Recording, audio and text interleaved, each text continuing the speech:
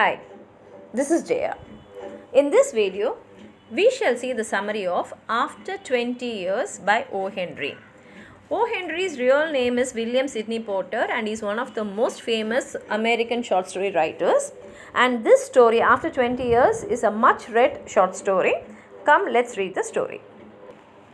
The story begins with a policeman going for his rounds, and it is almost 10 o'clock in the night. Like in a few more minutes, it will be 10 o'clock in the night, and it is very chill, and he goes around checking each and every door and sees that everything is secured. And as he is going, he sees a man near the doorway, and this man has one cigar in his mouth. He has not lit the cigar, and he is there. So the policeman goes to him, and seeing the policeman coming near him, the man tells, officer, I am just waiting for my friend. I am not here to create any problem. And this friend is someone with whom I made an appointment 20 years ago. And he says, I know you will find it very funny because 20 years back we made an appointment to meet now. But anyway, I'll just explain to you. At that time there was one store here called as Big Joe's Brandy's Restaurant. And the policeman says, yes, even 5 years back it was there, but then afterwards it torn down. And then he says, yes, in that place only we made this appointment. And when he was saying that, the man lights a match to light his cigar. At that time the policeman sees his face, and this man's face is pale, square-jawed face with keen eyes, and he also has a white scar near his right eyebrow. And he was having a scarf pin which was with a very large diamond on it. And the man says, yes, 20 years ago I made an appointment with my friend. We had our dinner here in this place, and Jimmy Wells, that is my best friend's name. And he says he is one of the best person in the world. Both of us grew up together like brothers. And he says I was 18 and Jimmy was 20. And I planned to go to West to make my fortune. I asked Jimmy also to come along with me, but he said no. New York is my place and it is the only place I want to live in the earth. So we decided that after 20 years we will come and meet here. Whatever date or whatever time it is or whatever conditions we are, we will definitely come and meet here. And we will try what our destiny has got for us. Whatever fortune we make, we will do it and we will meet here. And the policeman says, it's very interesting and it's a long time because 20 years is a long time. And he says, in this 20 years you never heard anything about your friend. And that man says, no, for some time, like nearly for 1 or 2 years we were in correspondence with each other. But afterwards we lost touch. And he says, see, West is a very big place. And I had to go there and find my fortune.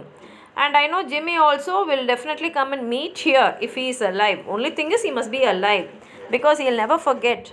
And see, even I never forgot all this. I've come from thousands of miles away just to meet him. And if he comes means I'm very sure that he is alive. And if he doesn't come means it is only because he won't be alive. And then he pulls out his watch, and it's a very handsome watch with all small diamonds in it. And he says only 3 more minutes to 10. And exactly at 10 o'clock only we parted from this restaurant. And then he says, okay, in the West, how did you do? You should have found it very interesting. And he says, yes. And I hope even Jimmy has done something, at least half of what I have got, because he's a very good fellow. But there in the West, I had to compete with all the very sharp wits, very intelligent people to make my fortune. And he says that it's not easy living in the West like how we are living in New York. Then the policeman says, okay, fine, I hope your friend will come, and I have to do my work, so I am going. And are you going to wait for him? And he says, yes, I am sure he will come if he is alive. Otherwise, I will give him half an hour, because I am sure my friend will come at 10 o'clock. Otherwise, anyway, I will give him half an hour more. He will definitely be here. But after half an hour, I will leave the place. Then the policeman says, okay, fine, good night, and he goes off. And this man waits there, and he waits for another 20 minutes. And after 20 minutes, a tall man, wearing a long overcoat with collars all turned up to ears, comes there. It's very chill, so naturally you'll be wearing a coat like that only. And he comes directly to this man who's from West, and he says, is that you, Bob? And this man is very happy and he says, "Is that you, Jimmy Wells?" And both of them are very happy and they grasp each other's arms. And he says, "It's really fate only that both of us are meeting here after 20 years, and 20 years is a long time." And it says, "Why not we have another dinner together and we'll also talk about how we had spent this 20 years." And that man asks, "How was West to you?" And he says, "So many things have changed." And then he looks at him and says, "Jimmy, you've become even tall. You're at least 2 or 3 inches tall." And Jimmy says, "See, after 20 years I started growing, and that's why maybe I'm looking tall to you." "And how are you doing how are things in New York?" Jimmy asks. And he says, "Okay, I am doing well and I'm in one of the city departments." And he says, "Come, I'll come and show you all the places and we'll talk about our old times, how we spent our times when we were young."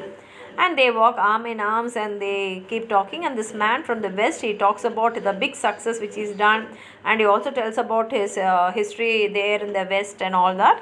And the other man in the overcoat, he listens quietly. And as they are walking, they come under the brilliant electric lights, and now it is very bright there. And then both of them turn to look at each other. And the moment the man from the West looks at the other person with the long coat, he suddenly releases his arms and he looks at him and says, "No, no, you're not Jimmy Wells." And he says, "See, maybe in 20 years you can become tall, but definitely a man's nose will not change from a Roman nose to a pug nose." And then this man says, "Yes, in 20 years, if a good man can become a bad man, then why not my nose change?" And then he says, "For the past 10 minutes you are under arrest." And he addresses him as Silky Bob. And he says that Chicago is waiting for you, because Chicago was not able to catch you all these days. But now we have caught you, and if you are very intelligent means, be quiet and come with me. But he says, "Before we go to the station, I've been asked to give this paper to you. Please read this note."